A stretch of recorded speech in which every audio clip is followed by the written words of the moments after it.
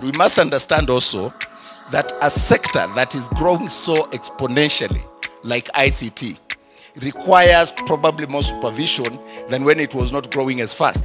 The rate of adoption is not representative. There are people who are going to be left out for any number of reasons. It could be because of traditional biases. So, places that are probably not connected to the grid and not connected to the internet. So they don't get directly to contribute to these policies if the only way of realizing that is through electronic communications.